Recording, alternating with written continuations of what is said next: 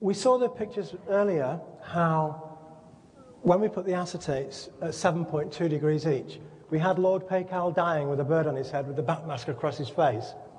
Well, when we turn the acetates another 7.2 degrees, we now see Lord Paykal with a bat god. Here, there's the bat god, his two eyes, his head, and his arms. It looks like a 747 coming into land. And we have the god of death with his cloak. It's like a skeleton with its two eyes, his nose, his mouth. It's like a chimpanzee with a black hat on, with a cloak. This is the god of death on his mouth. On his head, we have the god of the north, Yeotl. And Yeotl has two skeletons, one in each hand, and he's standing on the guy's head. And there's a hole in Lord Paykal's head.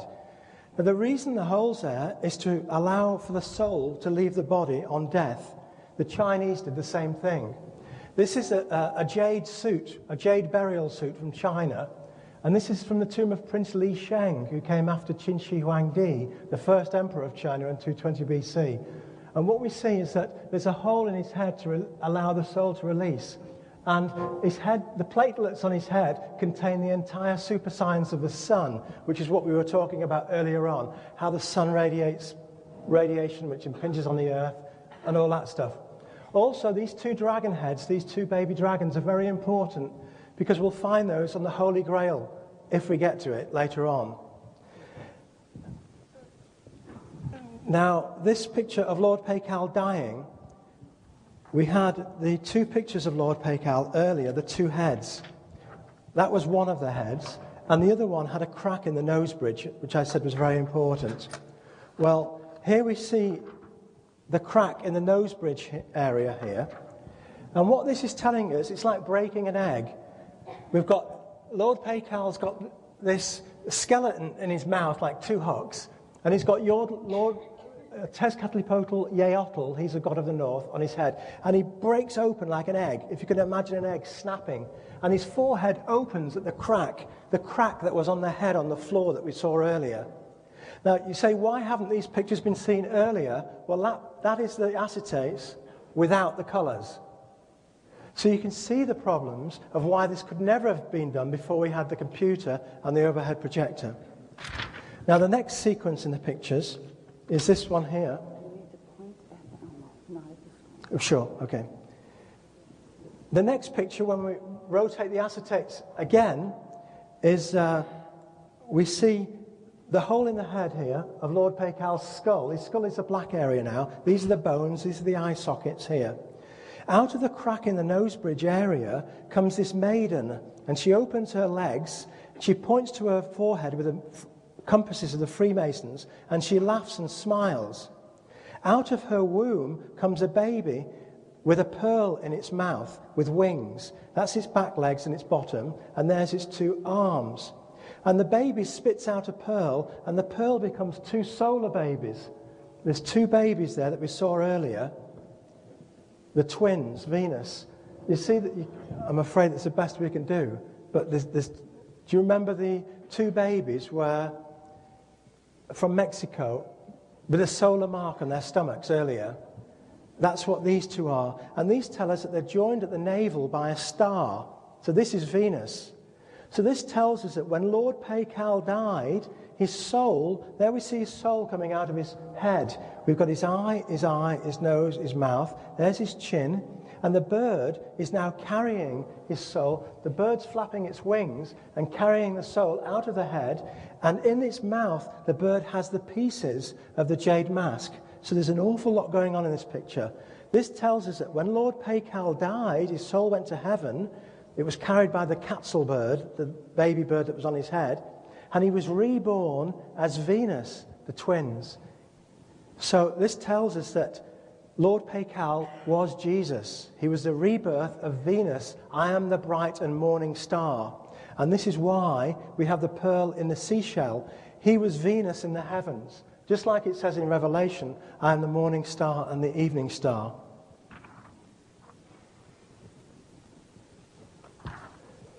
And again, if we just have a look at the sequence there, we see the skull, the picture's getting worse and worse as his body degrades, and he goes to heaven and is reborn. And other pictures on the amazing lid of Palenque tell us this is the Earth Mother, which is Coat Liqui here, with the twins on Earth. So what we see is the two twins on Earth sucking and holding the nipples of the Earth Mother. Coat Liqui had 1,000 nipples, and she had a necklace of hands and hearts. She was a god of birth and rebirth for the Maya, the mother goddess. And so we see that when Lord Paikal was reborn as Venus, the twins, he came back to Earth. And this is how we can reconcile instinct, because how does a bird know how to build its nest? This is a nest of swallows or martins. And they know how to build a nest because there were martins in the last life. How does a dog know how to round up sheep? Because he was a sheepdog in his last incarnation. And if we look at, this is a Magic Eye 3D picture that we see in the popular magazines. And if you stare at them, you can see other information. This has got the pyramids in this area here, but you can't see it until you stare at it. So somebody asked me a question during the break. How did they do this if they didn't have acetates? Well, the Egyptians have tried to tell us about this. Here we see Nefertiti with one eye and one eye missing from the museum. It's in Berlin now, actually.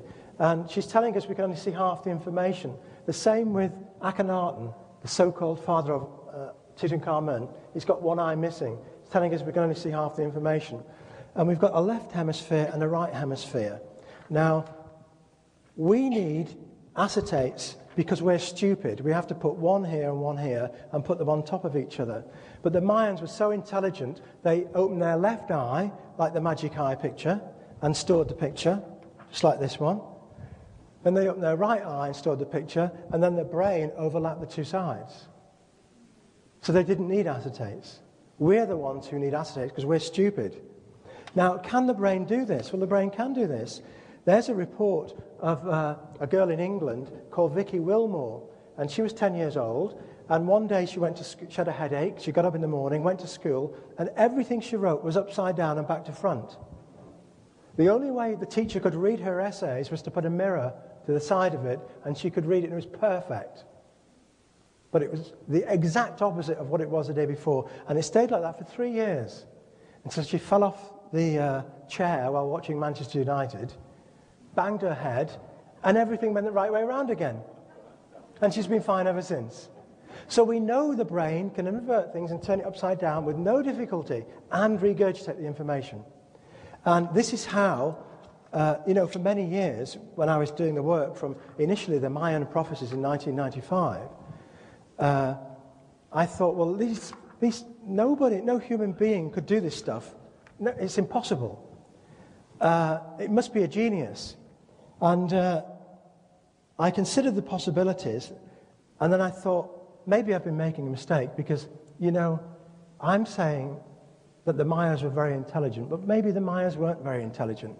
Because could it be, I have been trying to tell people a story that goes something like this.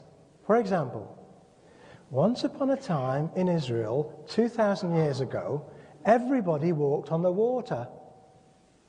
And everybody turned water into wine, and everybody healed the sick with their bare hands. And I thought, that's not really true, is it? But one man did those things in Israel 2,000 years ago. Perhaps there was one man among the Mayas who did that stuff 1,250 years ago. And then once I thought of that, and I started to look at the stories, many more stories, and unfortunately, you're not going to see very much because of the setup. But that was the mask covering the man in the tomb. And there are actually 3 dots on here, 1, 2, 3. There are 2 dots there, darker ones, 1, 2. There's a dot there, 1. There's a dot here. There's a bead in his mouth. So I thought, well, could these be markers of alignment, just like the amazing lid of Palenque? Was the amazing lid of Palenque the Rosetta Stone, which taught me the rules? Once I'd found out the rules, could I now take other artifacts, turn them upside down, and line up the dots, like that, and come out with the bat god? Now, again, it's not very clear on here, but there's the eye, the nose, he's got a bead in his mouth, And these three dots underneath are aligned, if I can